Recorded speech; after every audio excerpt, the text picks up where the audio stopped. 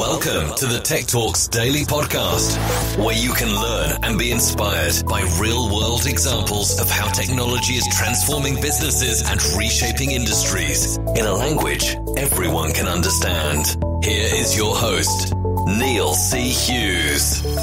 Welcome back to the Tech Talks Daily Podcast, where I invite you to join me in navigating uncharted digital waters and learn more about how technology is transforming industries that you possibly never thought of before or associated with technology. And today, I'm going to learn more about the mental health and well-being among seafarers working in the maritime industry.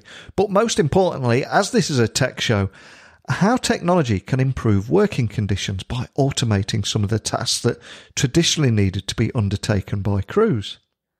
Because seafarers working in today's cargo industry undergo many physical and mental challenges in their line of work, most of which is completely unseen or thought about by the likes of you and me. And many seafarers make significant sacrifices and experience needed to work in an offshore environment. However, there is evidence that these workers may be particularly prone to emotional exhaustion and burnout, which all can take its toll on them. And seafarers, of course, do tend to work as part of small crews, work long hours, and have contracts that require them to be at sea for up to 12 months at a time, which unsurprisingly can cause loneliness, isolation, and even depression. So buckle up and hold on tight, or should I say batten down the hatches and prepare for trouble, because I'm going to take your ears on a voyage across the seas to Gothenburg, Sweden, so we can speak with Ross McFarlane at Fugro, who's going to talk about technology and the impacts on seafarers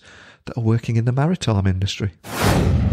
So a massive warm welcome to the show, Ross. Can you tell the listeners a little about who you are and what you do? Hi Neil. First, just to say thanks for having me here. My name's Ross McFarlane. I work for Fugro as the USV Policy and Public Affairs Advisor. And I came here through a maritime background. So I did a cadetship with an oil company, oil tanker company first, before moving on to offshore support vessels, and then I found my way into the office.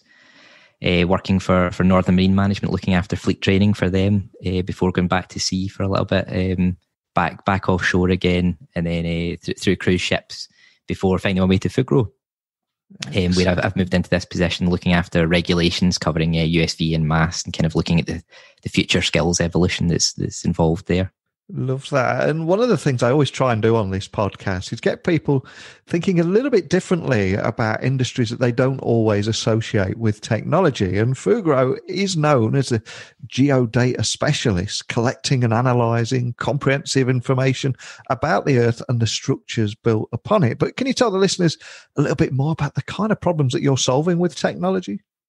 Yeah, so as you say, we're a Geo-Data company, so our roots are in soil investigation, but we've really grown that and expanded it to a full sort of platform which supports the full life cycle and of projects essentially. So what we've tried to do is to use technology to achieve faster deliverables and better quality data for our clients. So to make sure that decisions can be made as soon as possible, using while the assets are on site, essentially. So we've developed a full suite of technology which allows us to gather data, analyze it quickly, and get it to the client in order for them to make decisions.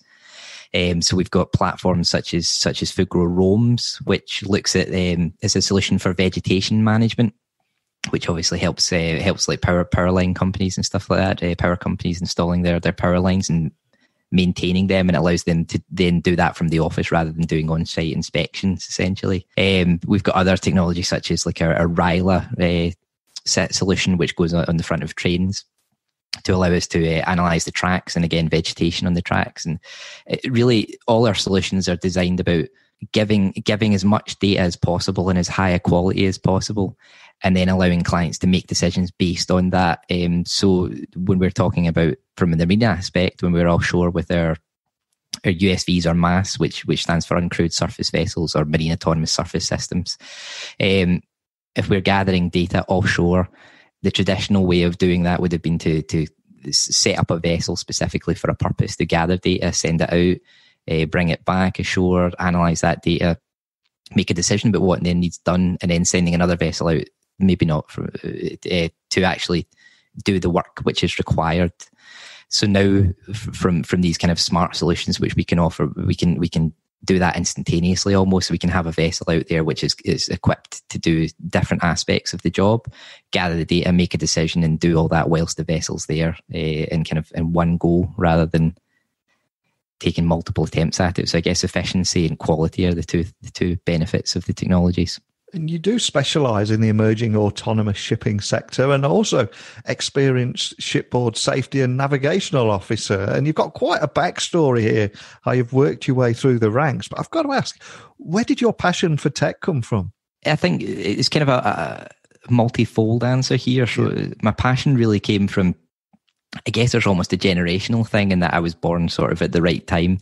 Because, to go for an example, like my first car had the tape player, and now I'm all the way through to owning a car where I can store all my music and stuff on my phone and connect it wirelessly. So, I've kind of been part of that generation, which has seen a real expansion in technology. But at a more kind of an early level, I guess I always had an interest in science fiction, and discovering the limits of possibility and kind of advancing human I think technology is essentially one of the cornerstones of human evolution, and it is the basis for human advancement, isn't it? Really, since the evolution, since the invention of the wheel. And as Charles C. Clarke once wrote, any sufficiently advanced technology is almost indistinguishable from magic.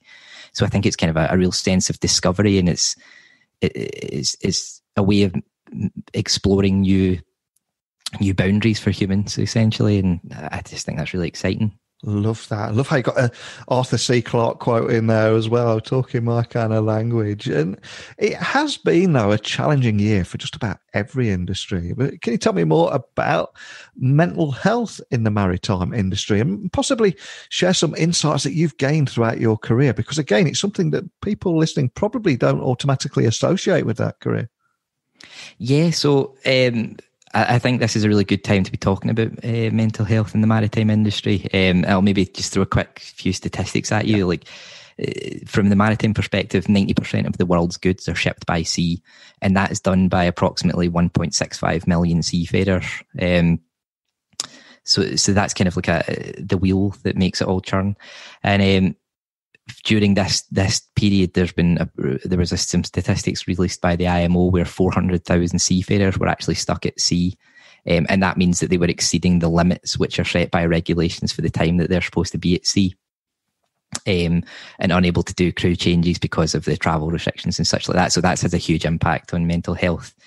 But kind of previously to that, there was surveys conducted which showed that approximately 25% of seafarers had scores suggesting that they had signs of depression, and 20% of those had suicidal thoughts. And there's a number of reasons for this. Kind of, there's 5 kind of key areas which have been identified, which is fatigue, obviously from being away and kind of working 7 days a week for however long you're away for. The environment that you work in terms of it's a physical environment. So there's the aspects of the motion of the ship, essentially. There's the fact you're away from home. And then there's being contained on board a vessel means that you maybe don't have quite as healthy a lifestyle as you possibly would have had. There's the nature of the role in terms of the workload and the stress, the job satisfaction. There's only so many people on board the ship, and you have ultimate responsibility of performing your role kind of to a level, so that you're under that constant pressure to achieve your goals at the highest level possible. And there's not really any backup for you, if anything, if you need a break or anything like that. There's also the final 2 things. It's like the leadership. So the fact that you're on board the ship, so the captain is kind of, he is in charge of everything on board. So that can vary depending on who is the captain at a particular point. And then the final thing is kind of the networks that surround that individual. So family, friends, and work colleagues, that's really important. I think we've all seen that in the coronavirus times. So being disconnected from that kind of support network is a big issue as well. And you said that there wasn't really that backup in place there. So I'm curious, what are the current policies in place to safeguard things like mental health? And what is it that you think needs to change there? So within the maritime industry as a whole, there's the Maritime Labour Convention, which puts in place certain restrictions and guarantees for seafarers. So it puts a limit on an 11-month contract, which means that you can never go to sea for more than 11 months within a 12-month period. There's also kind of guarantees of shore leave, that your company won't abandon you. So like throw you off in a certain port and then with no way of getting home, those sorts of things, which is also repatriation is a key thing. And then guarantees that your wages are going to be paid. And one of the other aspects is criminalisation. So if essentially you have ultimate responsibility for the vessel. So at the moment, that's a lot of pressure where if you do something wrong, it's your fault. And that's, I guess, depending on what sort of vessel you are and how many people you're in charge of, that's a lot of pressure to put on one person. So there's kind of guarantees of support from companies there. To bring it into Fugro, I think we're actually quite well advanced in the well-being sort of the mental health aspects. We have in place a Fugro employee assistance program, which is available to all employees, both those at sea and those ashore. And for those offshore, for those on board the ships, we have a well-being team in place. So they're kind of one of their roles is to support those offshore. And we have these 8 dimensions of wellness, which they talk about frequently. They send out information, and we try to encourage that on board the ships. And we give guidance, and we have webinars and stuff like that to try and provide as much information as possible. And really, it's about encouraging people to talk and make sure that everybody's satisfied with their work, essentially. You've done a great job of highlighting the problem and the current situation there. But this is a tech podcast. And the reason I invited you on here today was to find out more about how technology could possibly improve working conditions by doing things like automating some of the key tasks or that are traditionally needed to be undertaken by crews. But can you expand on that for me? Yeah, so one of the biggest problems in mental health offshore is the nature of the role. So the pressure, the workload, the amount of support which is available to you. So with the new technology which is coming in, these are really the key aspects that we can work on. So by connecting the ship to the shore, it gives us more possibilities for offering that support. Both from just a communication point of view, that there's someone else for them to talk to and someone else to get guidance from. But we're also seeing that the possibilities to remove the workload from the vessel. So a lot of things, when you're talking about automation, you talk a lot about dull, dirty and dangerous tasks. And that's really kind of the focus of the technology. So we're trying to take away dull tasks, time-consuming tasks, which aren't the most exciting. So those offshore, we're really kind of putting them to the most... the best use that we possibly can. And then dangerous tasks is obviously we're trying to take people out of harm's way. So those tasks which people are involved in, which have the highest risk, those are the ones we're really focusing on to try and make sure that people are as far removed from that as possible.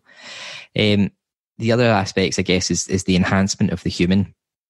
So people only have a limited amount of knowledge, and I think it's probably fair to say that those offshore are kind of jack of all trades, master of none, maybe too extreme, but they have a very broad knowledge base and a very broad skill set.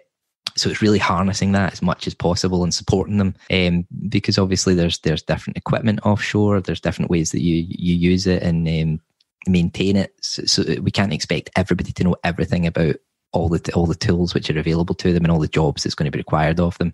So by kind of having a remote operations centre where we have a centralized knowledge base, we can then distribute that knowledge out kind of more evenly across all the areas that we're operating in to try and spread that knowledge as far as possible and make sure that those are in the front line are as supported as they can be.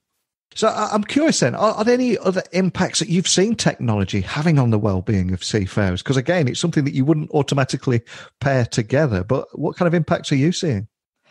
So I think even from my time at sea, there's little things which really make a big difference. So like the cost of technology meant that we could then have a TV in everybody's cabin.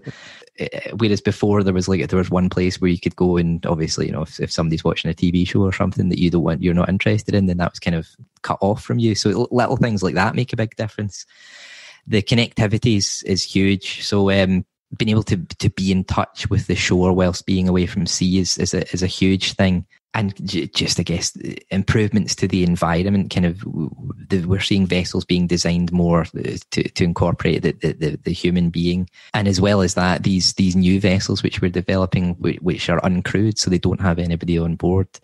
That then gives a new, allows for a new career path for seafarers that was never really there before. A good example of that is my wife is currently she's offshore. She doesn't want to give that up because she loves driving a ship, and the only way that she can drive a ship at the moment is by being on board the ship. So these new kind of technologies which we're developing now allow you to kind of do that job that you've always liked, but come ashore and do it in a slightly different way. So it adds new elements in and a new career path that wasn't really open to seafarers at one point. So it's all kind of, there's a broad spectrum of ways in which technology is improving things for people. Wow, absolutely love that. And for you, and indeed your wife, is there anything in particular that excites you about how technology is going to continue to improve the industry? I'm sure it's something you both talk about over tea at night. Yeah, quite. I think it's on everybody's lips at the moment, but sustainability is a real key thing. So if you imagine that if we are taking people off the ships, that means we can change the design of ships, and quite a large proportion of that is designed around having people on board. So like freshwater systems, air conditioning, food preparation, and food waste areas. There's a lot of parts of the ship which are designed around the human. So if we remove that, we can kind of create more space for cargo and design it in a more sustainable and environmentally friendly way. I think that's a kind of key topic here, because there's a statistic that I read a couple of years ago, which was that the 16 largest ships in the world produce more pollution than all the cars in the world. So I think that's a real kind of key focus for the maritime industry, is sustainability. So by reducing the size of vessels and designing them to be more sustainable and work it more efficiently is a real key thing. Aside from that, if we're not talking about taking people off the ships, then there's the quality of life aspect, the connectedness. With sea technology allow us to have better service from the vessels. So what I'm talking about there is sort of like port call optimization. So you can make sure that the port is prepped for the vessel's arrival, and it can turn the vessel around as quickly as possible. So that's like an improvement on the service for both the port and the clients which are waiting for deliveries. Search and rescue, if you have an always connected vessel, then you know where it is if something goes wrong, and you can kind of maybe preempt that to an extent. But if something unexpected happens, at least you know where it was when that thing happened. So from a search and rescue point of view, you can find people quicker. And I think safety is probably the biggest one of the biggest issues as well. We've seen that 75% of marine accidents are caused by human error. So if we can kind of automate those processes and try and enhance the information that the human has before they make decisions, or take those decisions out of humans' hands as well, then we can really improve the safety of the industry as well. And of course, we're just on the cusp of another year. We're about to enter 2021. Is there anything that you can share about what your primary focus is going to be over the next 12 months? Well, from a Fugro perspective, everything boils around our core strategy of creating a safe and livable world. Everything that we do is really designed around creating this safe and livable world. So making our equipment more efficient, so to improve the environment, making it safer, so that for the people that are working with it, they come home at the end of the day after a good day's work. Creating a safe and livable world isn't just about the environment. It's making a good environment for people to work in, a safe environment for people to work in, as well as that aspect of improving the world and making it a better place to live, essentially. I guess from a more personal level, my big focus is on sort of the policy currently for these uncrewed vessels which we're developing and operating. There's no real regulation at the moment, so we're working quite closely with a number of flag states to try and make sure that that's developed. And I think this is a really good opportunity for the industry to almost start again to an extent, because we're starting with this new technology. We can kind of learn from the mistakes of the past and try and improve it to make sure that it's fit for the next however many years it's relevant for, until the next technology comes along. So yeah, that's kind of my main focus, is on trying to improve that and trying to make sure that people have the skills in order to keep going with this as long as possible. Well, I can't thank you enough for coming on the podcast today. So much I've learned in the short time that we've spoke together. But for anyone listening that would love to continue this conversation, what's the best way of finding you online and also contacting your team? So if you go to Fugro.com, you can find all the information about Fugro and Fugro on all the major social media platforms. And maybe if people are looking to contact me, they can find me on LinkedIn. Just search for Ross McFarlane, and hopefully you should be able to find me. Excellent. Well, I'll add all those links to the blog post that will accompany this episode. So thank you so much for coming on and sharing your story with me today. And more than anything, I suppose the only way I can close this podcast is just wish you fair winds and following seas. So thanks for joining me today. Thanks very much, Neil. It was a pleasure to be here. Wow, Ross really opened my eyes to so many things today, such as the factors and features of offshore life that currently undermine mental health and well-being. I mean, can you try and imagine being a seafarer and having very limited communication with family and friends while offshore, all due to the lack of connectivity, time zone differences and working long hours? I suspect that in the average home of everybody listening, if that Wi-Fi and 4G connection went down for more than a couple of hours, people would start to lose their mind, never mind being at sea for 12 months. But of course, I loved how technology can help support and improve conditions for seafarers, automate processes, and limit that time that they need to spend at sea. So many big talking points. If you are listening to this podcast at sea, if you've downloaded it to your podcast feed, whenever you get back to land, I invite you to email me, share your story. I'd love to get you on here as well. There's an open invitation to anyone that wants to come on. So please email me, techblogwriter@outlook.com. I'd love to hear your stories, your experiences, your insights. That's what this podcast is all about. So keep those messages coming over to me. Like I say, techblogwriter@outlook.com, and my website is techblogwriter.co.uk. So have no fear, I won't leave you high and dry. I am a sucker for a good nautical theme, but I won't rock the boat. And I am a loose cannon. Sorry, I'm out of control, aren't I? So I'll return again tomorrow with another great guest. But more than anything, thank you for listening. And until next time, don't be a stranger. Thank you for listening to the Tech Talks Daily Podcast with Neil C. Hughes. Remember, technology works best when it brings people together.